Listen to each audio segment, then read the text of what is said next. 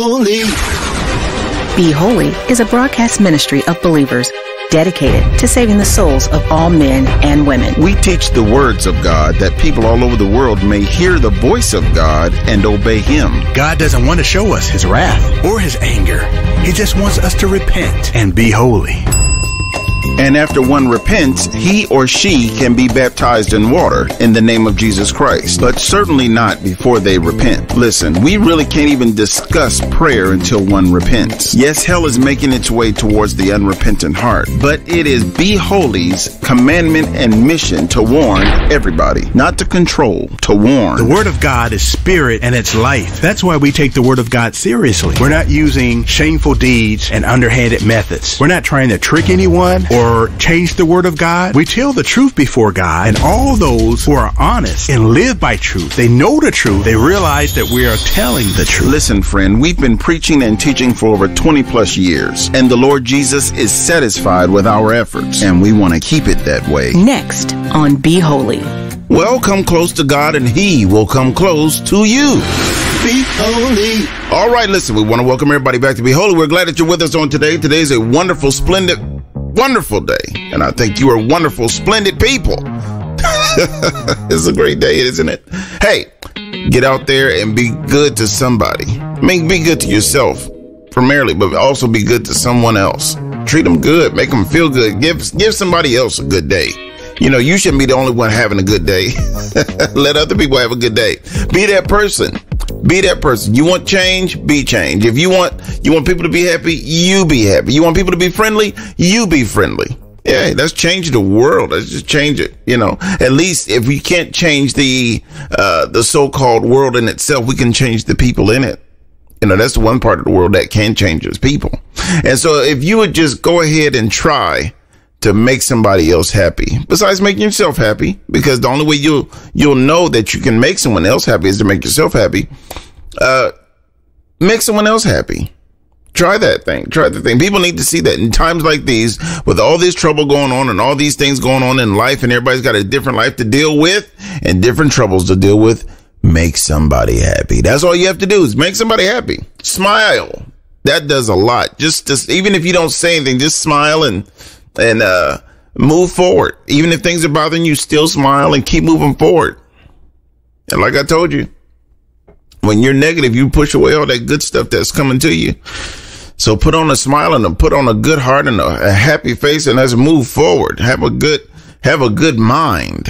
You know, people already are complexed and perplexed in their mind.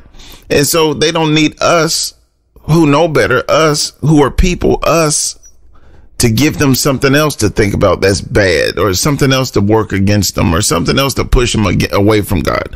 Hey, just be happy and do something good for somebody. Because listen, everybody can use a little bit of good nowadays. Everybody can. Everybody can. Even you, even me, and even the people that don't know you or me. They can use it. And even the people who know you, they can use some happiness in their life. A lot of times we're trying to go around changing the world, preaching the gospel, right? We're trying to go around preaching the gospel, but we're not really thinking about, you can start by smiling at people or talking to people, you know, act like you're interested. At least, you know, I'm one of the biggest ones guilty of that. A lot of times I'm trying to, you know, keep it up, keep the spirits up and keep moving. And sometimes somebody will do one thing and they just try to pull me down, but I got to pull myself back up. And so, you know, after a while, people keep telling you things or saying things or doing things to you, trying to pull you down. You try to avoid talking to those people. You just do. I don't know why. I'm guilty of it. But listen, I'm going to try to make change somewhere. If they're bringing me bad news, I'm going to try to turn that bad news around to good news, or another way to look at it. Look at it a different way. You don't know what you're doing when you're helping people with that. You have no idea. They're already having in their mind, oh, this is going bad. That's going bad. This is going bad. And then you say the magic words. It could be worse. Yeah. When you tell them it could be worse, then they wake up. Oh, yeah, it could be. Somebody's having it worse than you. Yeah, that's true.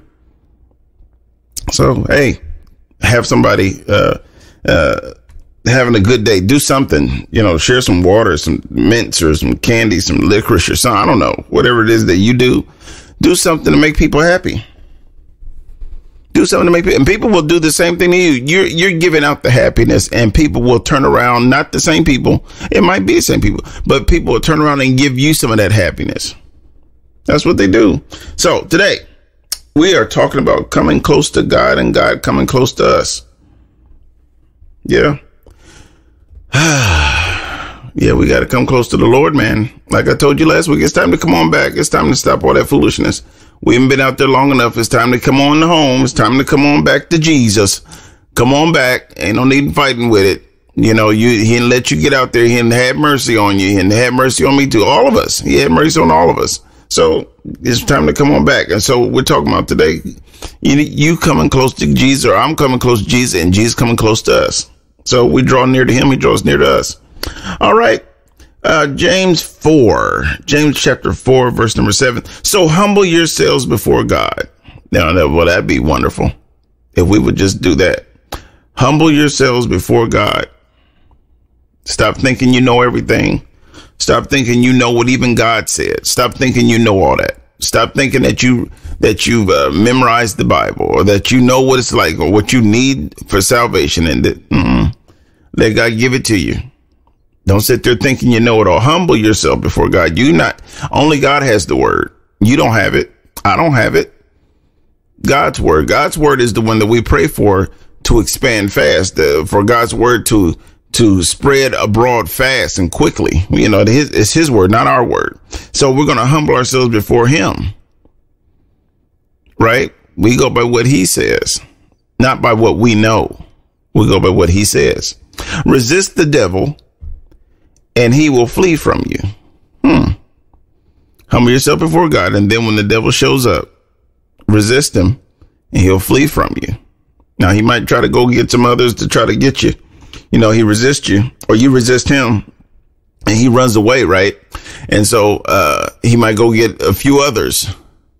Them evil spirits trying to take you over, trying to pull you down. He says what? Resist the devil, and he will flee from, no matter what he tries to throw at you. Resist the devil, and he will what? Flee from you. Humble yourselves before God, and resist the devil, and he will flee from you. Here's verse number 8. Come close to God, and God will come close to you. So if we come close to God, he will come close to us. So if we read that in reverse, when we step away from God, God steps away from us. And big things that we don't even think about. We're thinking everything's okay. I'm going to church every Sunday, but you still can be stepping away from him. Your church can be stepping away from him. You never know. You step away from God, God steps away from you. That's why we try to step close to God with our families, so God will come close to our families. We want God in our family. We want him in it. We want to teach the people about God, and we want to let them know what we know about God, or what we think we know about God, and let God be the one to prove everything. Right? So humble yourself before God and resist the devil, and he will flee from you. Come close to God, and God will come close to you. Wash your hands, sinners. Just wash your hands. Whatever devilment you've been doing, wash your hands from it. In other words, step away from that. Wash your hands of it. Purify your hearts, for your loyalty is divided between God and the world. That's something that's real. That is real. A lot of times we get so caught up in things being so bad or being so good that we want this, we want that, we want this, that, and the other. And we forgot that we wanted God in the beginning. And so we begin to take a couple steps back. Then God takes a couple steps back. Well, draw close to God, and God will draw close to you. You come close to him, he will come close to you. Wash your hands and get rid of your sin. It don't mean that God gonna get rid of your sin. He already got rid of your sin. You just stop doing it. You see? You just stop doing it. All of us, me, you, all of us, we just stop doing it. We wash our hands and purify your hearts, for your loyalty is divided between God and the world. God said, don't love the world and nothing it offers you. Yet and still we get caught up in the world all the time. You know, we get caught up in social media. We get caught up in sin itself. We get caught up in what we watch, with what we look at, what we mimic, and what we sing, what we listen to on the radio. I mean, it's so many things that we do and we don't even really pay attention to it. We are really stepping back. You know, it only takes a year. You know, you take a year and you start stepping back and you see just how far away from God you are. You take a step here, a step there, a step here, a step there. God takes a step here, takes a step there, here and there away from us. And we end up, man, we need to come back to the altar, get back to God. Like I've been telling you, we got to get back to God. Come on. We've been out there long enough doing foolishness. Humble yourselves before God, resist the devil. He'll flee from you. Come close to God and he'll come close to you. Wash your hands, sinners. Purify your hearts, for your loyalty is divided between God and the world. Verse number 9. Let there be tears for what you've done. Let there be sorrow and deep grief. Talking about repentance and stepping away. And you're not just stepping away from sin because I told you to or because you read it in the Bible. It said, no, let there be grief. When you're doing that, let there be sadness instead of laughter and gloom instead of joy. Humble yourselves before the Lord and he will lift you up in honor. A lot of us want honor from other people, but God says he will lift us up in honor. Come close to God, man. It's time to get close. Time to step away from that foolishness that we've been doing. It's time to come on back to the Lord and do what's right and let him lead us and guide us like he intended. You know, a lot of times we want to do it our way, but we can't do it our way. It says here, if you come close to him, he'll come close to you. You know, we can sit there and say, oh, I did this to get close to God. I did that. You have to come close to him and then he'll come close to you. He'll let you know what you need to do. And a lot of times he's already told you what you needed to do. We just haven't done it. We figure we have more time. That's what we figure. I have time and, I can do that later. There's no rush. You know, that's how we think. And that's foolish thinking because we should never take time for granted. Time can be here today, gone today. Here today, gone today, you know. And so come close to God and he will come close to you. Wash away your sins. Wash your hands and purify your hearts and go see God. Thanks for listening to Be Holy with your host, Leonardo Butler. Our Be Holy podcast is at Podbean or contact us at beholy116@gmail.com or 614-268-7757. Thanks for listening to Be Holy with your host, Leonardo Butler. And for your convenience, you can now text the word gift to 614-363-6133. Again, the word gift to 614-363-6133. And we thank you for your support. Be holy.